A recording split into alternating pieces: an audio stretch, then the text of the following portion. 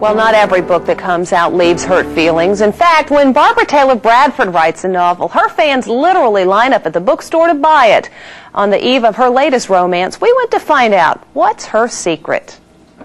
Barbara Taylor Bradford believes great success is often born of a simple idea. I think it's a combination of storytelling, the emotion, and creating women that other women, it's funny to say look up to, and I don't really mean that, but identify with and see as role models. That doesn't seem remarkable today, but 20 years ago, the strong character in A Woman of Substance sold 20 million copies and was later made into a television movie and made Barbara Taylor Bradford a literary star. I think I'm the first writer that really empowered women to go out and do it. The trappings of the British former journalist's success can be found in her elegant New York apartment, a place that is not only home, but also office. Here, Bradford writes her bestsellers, often beginning at 4 or 5 in the morning.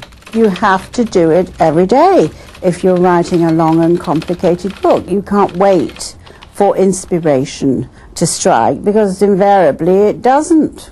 This time, inspiration hit in the form of A Sudden Change of Heart, which she's currently promoting with ladies' parties around the country to benefit the March of Dimes.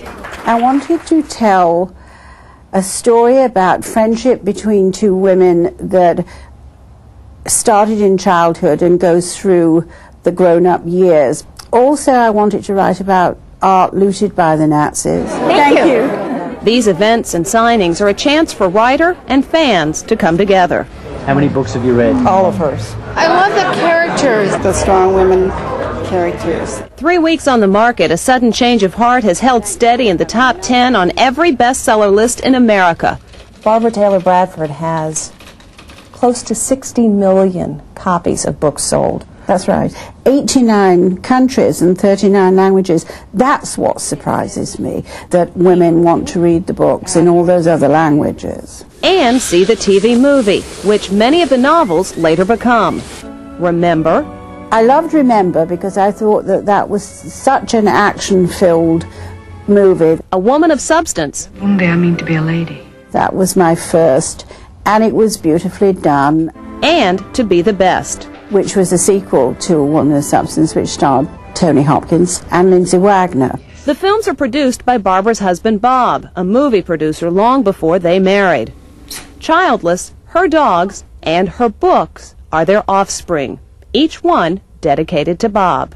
And just as some husbands do when their wives give birth, the birth of a book usually means Bob buys a gift.